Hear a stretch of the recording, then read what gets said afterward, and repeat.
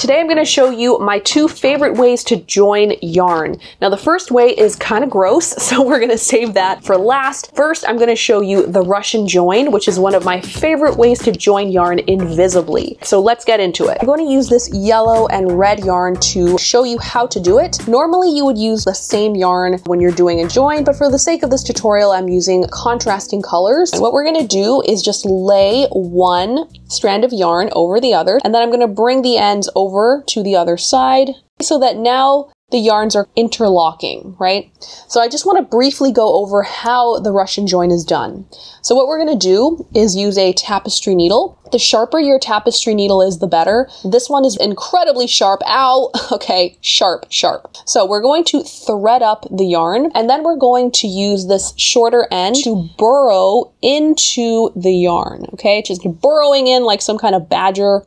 Don't know if badgers burrow. These 2 strands will be integrated beautifully, and then we'll do the same to the other side. Thread up this shorter end and burrow it into this side of the yarn, just like a rat or a mole, some kind of gremlin. Burrow it in, and then it'll just be one beautiful strand of yarn, and then both ends will be joined, okay? It'll look amazing. So now that you know the mechanics of this, let's get into how to actually work this join. All right, so I've threaded up my red yarn here, and now we're going to start burrowing. Okay, so imagine that your tapestry needle is like a gopher, woodchuck, mole hybrid. It's just a master burrower, and it's going to burrow into this strand of yarn. So we're going to just start right here where the red yarn meets this yellow yarn, and I'm just going to push my super sharp tapestry needle into the yarn. You really want to catch the entire strand of yarn, okay? So here I'm just kind of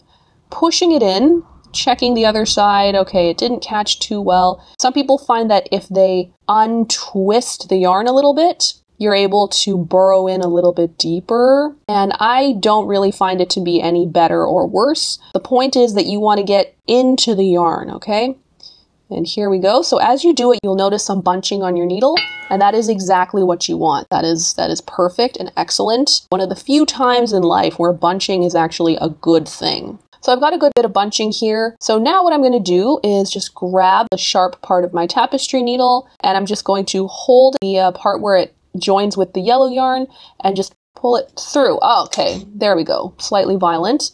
All right, and now I'm going to grab the longer strand of yarn, the one that's attached to my ball, and then just pull it down, thereby kind of stretching out that bunching. Pull, pull, pull, pull, pull. There we go. Okay, so now the shorter end has been integrated quite nicely with our strand of yarn. I can see the end poking out just a little bit right here, and I can snip it right off. And now that strand of yarn has been integrated very nicely. You can barely even see where it is. And here it looks very nice and tight. Okay, so now we're going to do the same thing on the other side with this yellow yarn. I'm going to thread it up and then burrow into the yellow yarn. I'm going to start right here, right where the join is, and then just very carefully start pushing into, burrowing into, tunneling into the strand of yarn. Okay? So if you feel like you're not catching the strand of yarn, you can always kind of push back and like redo it. Just because it's in the yarn doesn't mean you have to keep going. You can always pull your needle out and start again. So I feel like there's a good amount of bunching here on the yellow yarn. Now I'm just going to pull it through. There we go. All right, so now I'm going to hold on to the longer strand of the yellow yarn and then just pull it. Okay, pull it, pull it, pull it, and let the shorter strand kind of move down. And now you can see that it has joined beautifully. Look at this join right here with the yellow and the red. It looks practically seamless. When we go down, we can see there's the tail end of our yarn right here, and I can just snip it right off. Now you can't really see the join at all. Once your join is complete, continue knitting. That's the Russian join. All right, so here's a little troubleshooting tip. Let's say that you are pulling your yarn through. Now, if you didn't start burrowing into your yarn really close to that join, like right here, you'll find that when you pull down on your long piece of yarn, you might have a bit of a gap here. So it doesn't form a beautiful, tight join. There's like a giant hole down here, okay? So when that happens, you don't have to freak out. We can actually move this twist from the smaller piece of yarn up to the top. So this is all you do. You grab the smaller yarn tail, the shorter yarn tail, and you just start kind of bunching it up all over again. Bunch, bunch, bunch, bunch it up till you cannot bunch it anymore, okay? You cannot pull this anymore.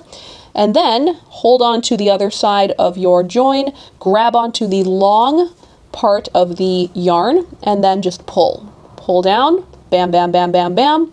And ta-da! Look what magically happens.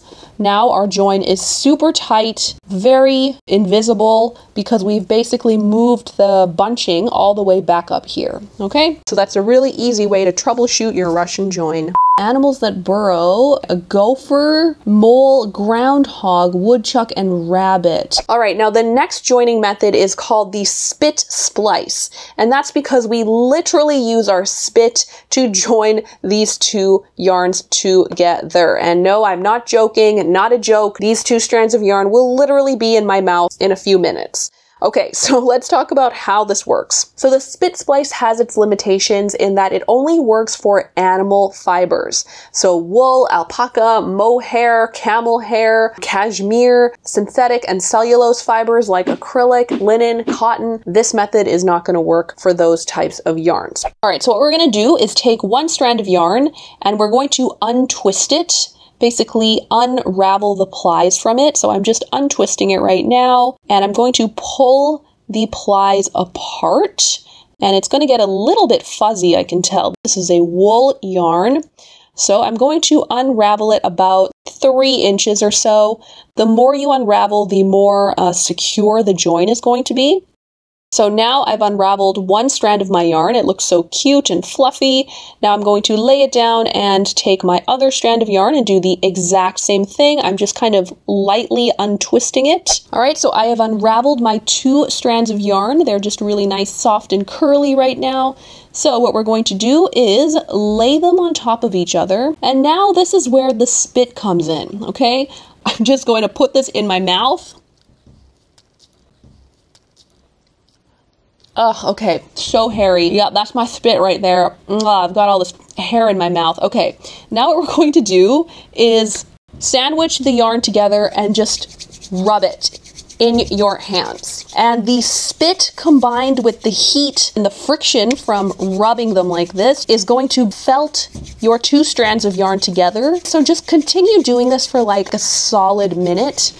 And when we unclasp our hands, you will see some magic happen. Da da da! This beautiful join! Look at that! Look what your spit and hands and yarn have wrought. All right, so this is basically our join. It has fully felted together here, and if you pull it, it's very firm. It's not going anywhere, okay? So this is the join that we have made. You'll see that where it joins, it's not very pliable or very soft, and that's because the join has been felted together. If you feel like there are very bumpy areas on your yarn, what you can do is just take a pair of scissors and just lightly kind of trim it off. Again, very lightly. You don't want to snip off your yarn, but you can definitely do that in areas where you feel like it's a little bit furry or, you know, a little bit bumpy and not very even. So that is how you joined 2 strands of yarn with a spit splice. Now you've got 2 ways to join yarn invisibly. Let me know which one you're gonna use, Russian join or the spit splice. Like this video if you liked it and subscribe for more videos like this one. I'm Davina from sheepandstitch.com. Thanks for watching. Happy joining, and I'll see you in the next video. Bye! So you know how when people knit something and they'll say, you know, this is one of a kind and unique, or I put my heart and soul into it. I was thinking that, you know, if you use the spit splice method, then you will literally have a piece of yourself in that knitting. I mean, your spit, right? Your DNA is literally embedded into your knitting. So, you know, the next time you use the spit splice, you can tell your friend or whoever, you know, that this knitting actually has a piece of me in it. And they'll be like, oh yeah, that's really nice, that's sweet. But you'll know that you mean it in the literal sense, okay?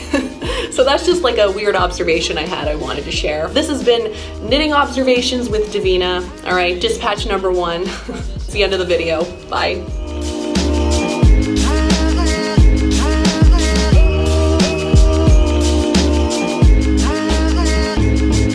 someone